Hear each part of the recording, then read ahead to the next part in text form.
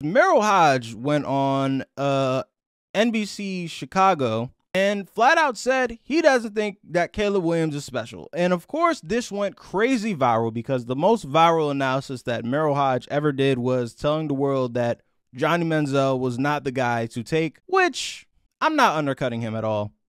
But after watching the Johnny Manziel documentary, that wasn't a hard one to call. That wasn't a full-blown Nostradamus call to make, right?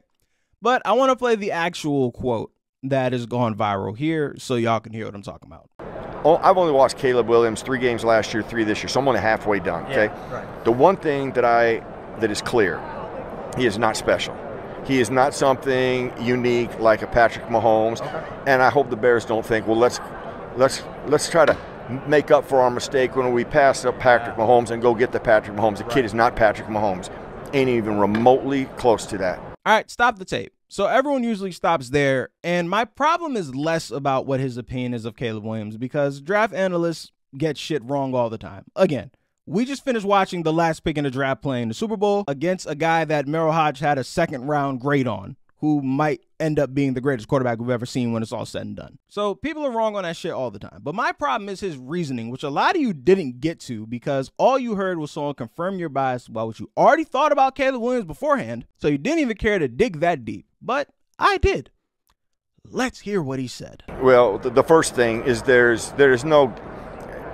First of all, his ability to throw on the run is very disturbing. It is very inaccurate, and it's all over the place. Okay. There's a ton of RPO, which nobody's going to RPO themselves to a Super Bowl in our league, okay? They're seeing that in Miami, okay? You do got to push the ball down the field. Now, there are times that he does, and he does that well.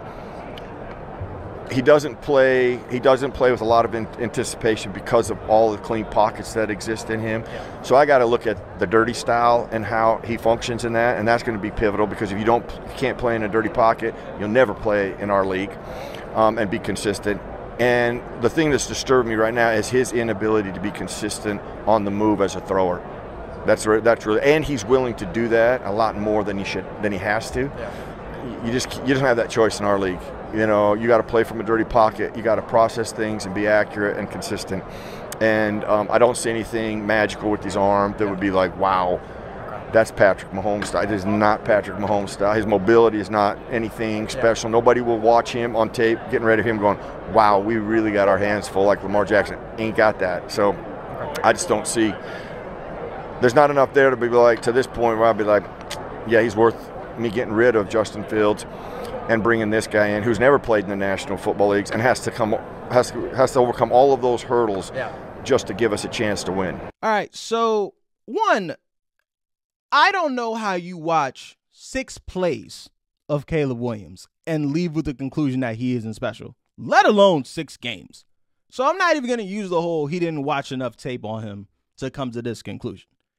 I'm just confused at the conclusion because there's some contradictions there. If you want to tell me that the system he ran was very RPO heavy, very true, because it's a Lincoln Riley system. However, Lincoln Riley quarterbacks seem to be doing pretty well in the NFL. Baker Mayfield, Kyler Murray, Jalen Hurts seem to all be doing pretty well. 2 of those 3 quarterbacks I just named were in the playoffs this year, and the other one just came off ACL after being in the playoffs the year before. And the thing is, also with the RPO system, you can't say that a player in an RPO system doesn't play with anticipation and doesn't make his reads correctly because RPO systems, for the most part as a quarterback, is reads and anticipations, which is how you make your reads correctly. And it's weird because Merrill Hoge knows that. Like, I'm not rediscovering fire here. This is pretty common knowledge. Also, the arm strength conversation, when it says there's no throws he makes on film that make you go, wow, what an arm. That's just a flat out lie. Like, that's just a lie. I'm sorry. I don't want to call the man a liar, insult him or anything. That's just false. Like, again, 6 plays of Caleb Williams will tell you that one's a lie. There are no wild plays like that. That's just flat out false. With the Mahomes comparisons, I've always held off on those just because I don't want to put that on a 21-year-old kid. Hey, this guy is the next version of the greatest thing we've ever seen on the field, possibly. Like, no, I'm not doing that.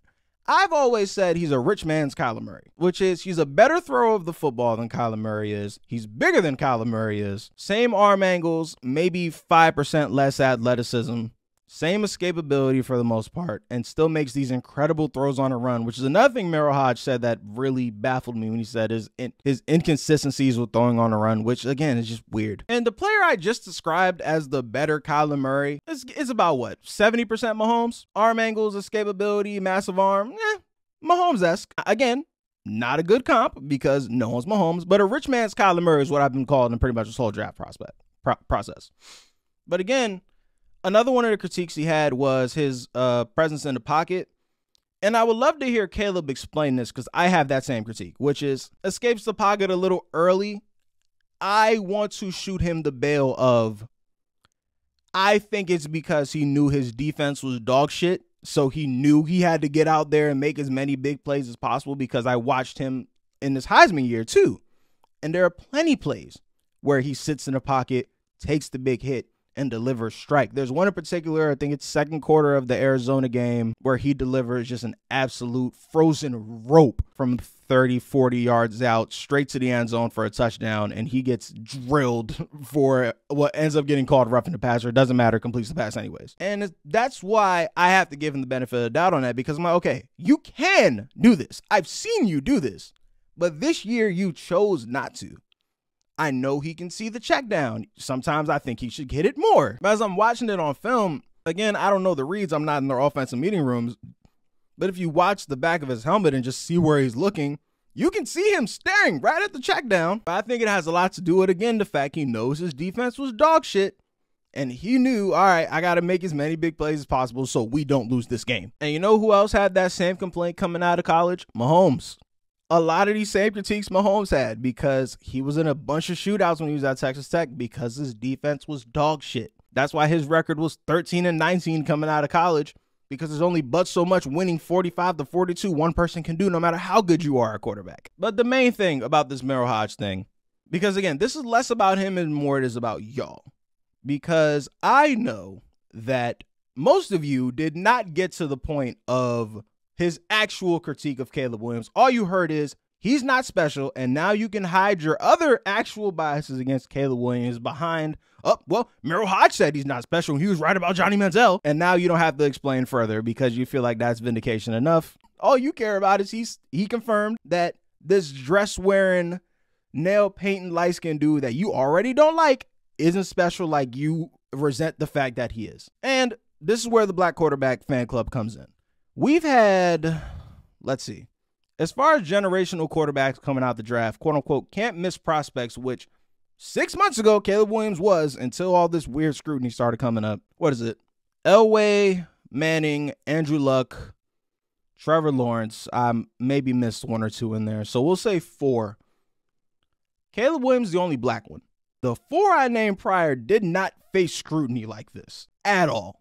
Let's just say he's Kyler Murray and not Patrick Mahomes. Kyler Murray was still far and away the first pick in that draft. And if the Cardinals could do it again, they do it again 1,000 times. And I just find it odd that the first time there's a black can't miss prospect generational quarterback, all these weird nitpicks and critiques come out.